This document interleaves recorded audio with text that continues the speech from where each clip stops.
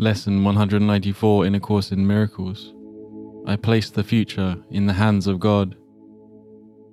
Today's idea takes another step towards quick salvation, and a giant stride it is indeed. So great the distance is that it encompasses. It sets you down just short of heaven, with the goal in sight and obstacles behind. Your foot has reached the lawns that welcome you to heaven's gate, the quiet place of peace where you await in certainty the final step of God. How far are we progressing now from earth? How close are we approaching to our goal? How short the journey still to be pursued? Accept today's idea, and you have passed all anxiety, all pits of hell, all blackness of depression, thoughts of sin, and devastation brought about by guilt. Accept today's idea, and you have released the world from all imprisonment by loosening the heavy chains that lock the door to freedom on it. You are saved, and your salvation thus becomes the gift you give the world because you have received. In no one instant is depression felt, or pain experienced, or loss perceived. In no one instant, sorrow can be set upon a throne and worshipped faithfully. In no one instant can one even die. And so each instant given unto God in passing, with the next one given him already, is a time of your release from sadness, pain, and even death itself. God holds your future as he holds your past and present. They are one to him, and so they should be one to you. Yet in this world the temporal progression still seems real, and so you are not asked to understand the lack of sequence really found in time. You are but asked to let the future go and place it in God's hands. And you will see by your experience that you have laid the past and present in his hands as well, because the past will punish you no more, and future dread will now be meaningless. Release the future, for the past is gone, and what is present, freed from its bequest of grief and misery, of pain and loss, becomes the instant in which time escapes the bondage of illusions, where it runs its pitiless, inevitable course. Then is each instant which was slave to time transformed into a holy instant, when the light that was kept hidden in God's Son is freed to bless the world. Now is he free, and all his glory shines upon a world made free with him to share his holiness. If you can see the lesson for today as the deliverance it really is, you will not hesitate to give as much consistent effort as you can to make it be a part of you, as it becomes a thought that rules your mind, a habit in your problem-solving repertoire, a way of quick reaction to temptation. You extend your learning to the world, and as you learn to see salvation in all things, so will the world perceive that it is saved. What worry can beset the one who gives his future to the loving hands of God? What can he suffer? What can cause him pain or bring experience of loss to him? What can he fear? And what can he regard except with love? For he who has escaped all fear of future pain has found his way to present peace and certainty of care the world can never threaten. He is sure that his perception may be faulty, but will never lack correction. He is free to choose again when he has been deceived, to change his mind when he has made mistakes. Place then your future in the hands of God, for thus you call the memory of him to come again, replacing all your thoughts of sin and evil with the truth of love. Think you the world could fail to gain thereby, and every living creature not respond with healed perception? Who entrusts himself to God has also placed the world within the hands to which he has himself appealed for comfort and security. He lays aside the sick illusions of the world along with his, and offers peace to both. Now are we saved indeed, For in God's hands we rest untroubled, sure that only good can come to us. If we forget, we will be gently reassured. If we accept an unforgiving thought, it will be soon replaced by love's reflection. And if we are tempted to attack, we will appeal to Him who guards our rest to make the choice for us that leaves temptation far behind.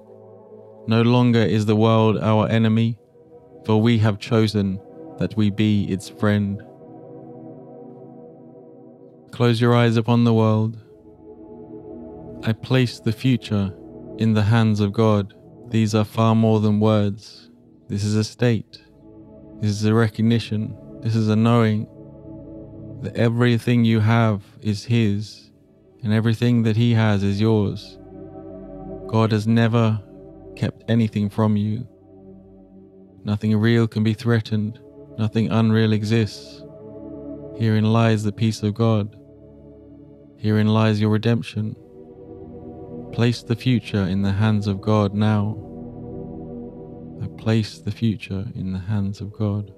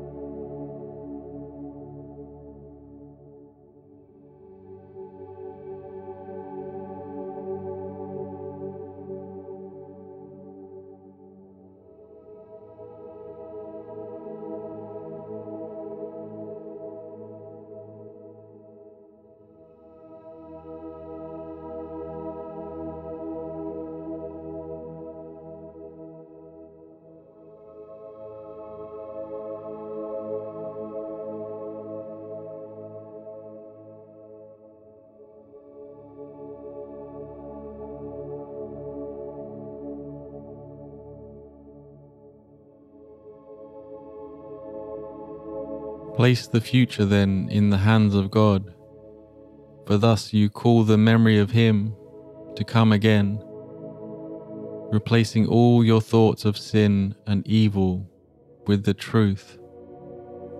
I place the future in the hands of God.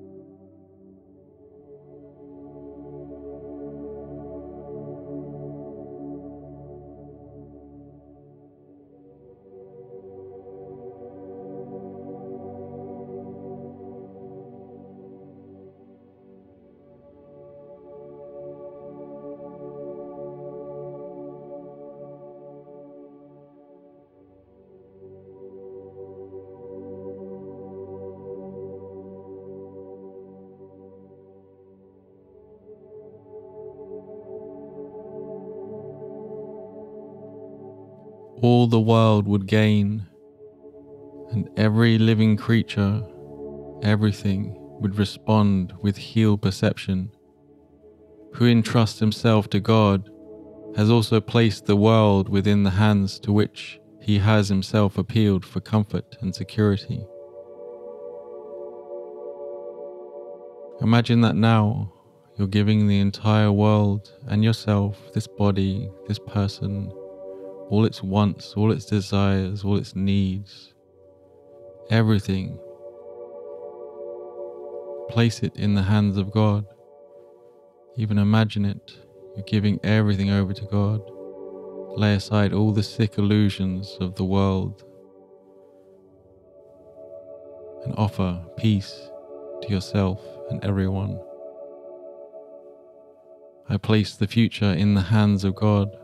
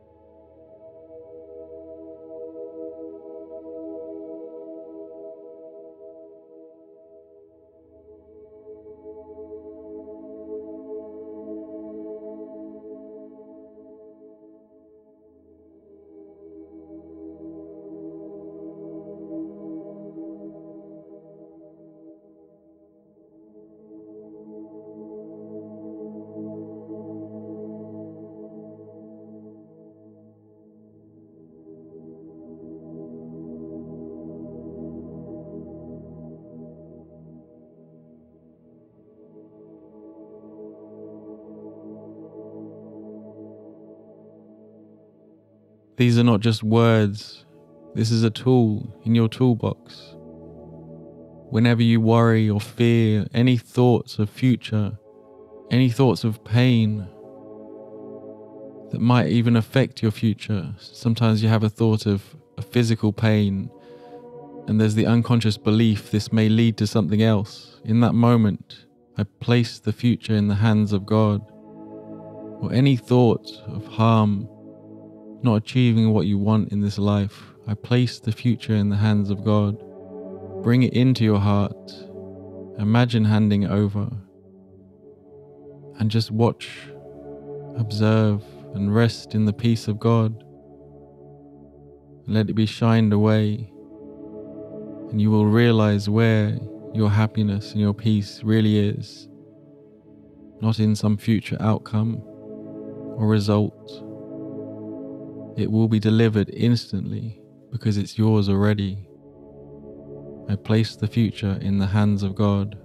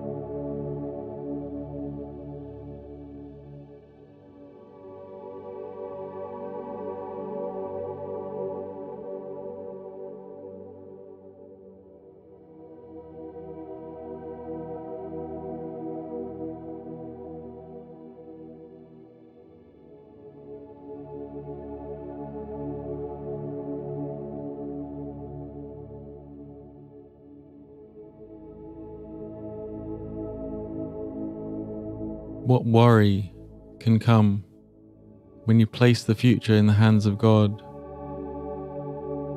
How can you suffer? What could cause you pain or bring a loss to you? What can you fear? You are giving everything over to love, knowing that you will receive love and peace and the thing that you really want in return. It's not the outcome or the situation or the response from someone else, or for them to give you something, the world to give you something you think you need, whether that's a person, a situation, receiving something back. You have everything within you now. The love of God is within you now, just waiting for you to give up all your needs to Him. I place the future in the hands of God. Present peace and joy is your reward.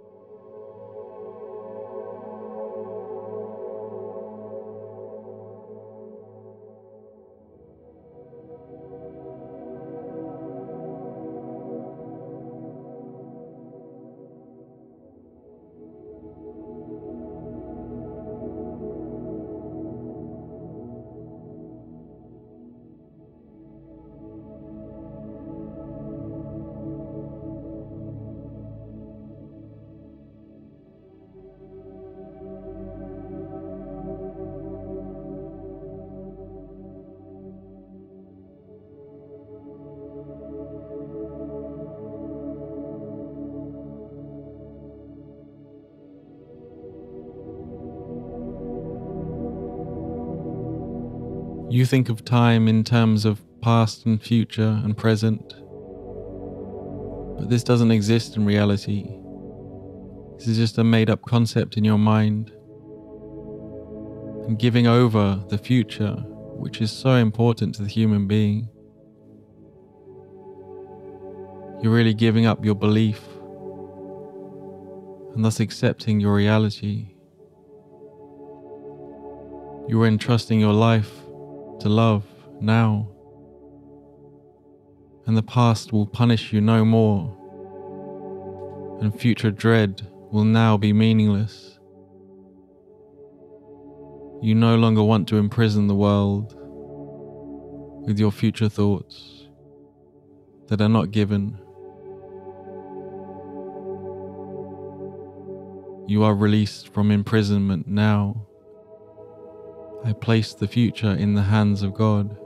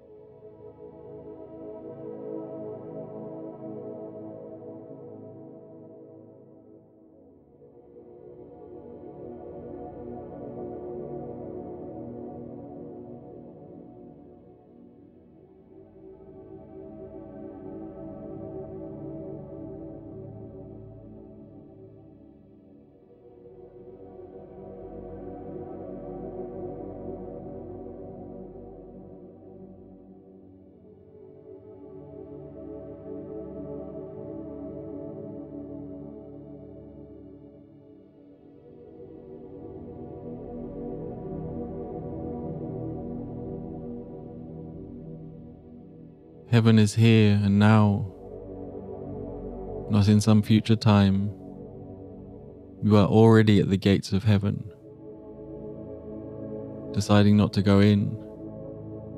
Would you place the future in the hands of God truly? Or just wait outside, keep a little scrap of fear and pain? Would you give over every one of your thoughts to this idea that you place everything in the hands of love? You place the future in the hands of God.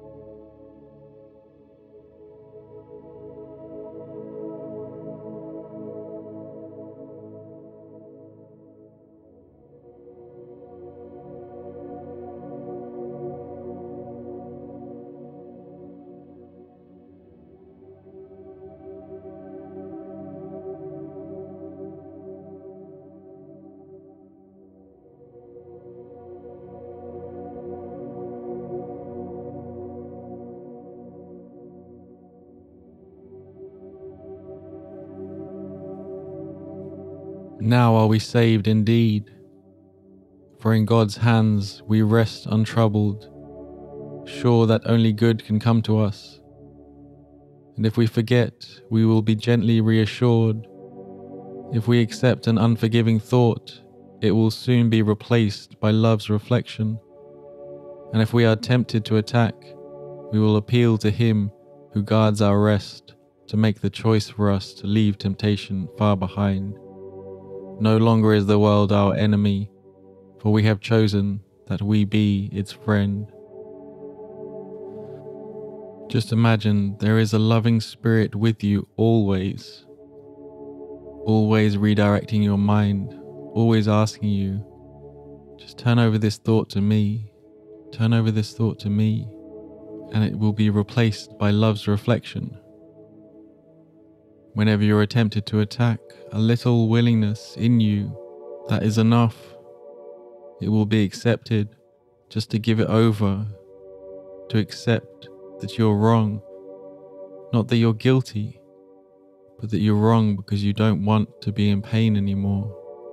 You don't want to blame the world. You want to take full responsibility for everything because it never really did anything to you, the real you, the higher self you. Your spirit self never could be harmed or hurt, and nothing the world has done or ever will do can ever change who you are.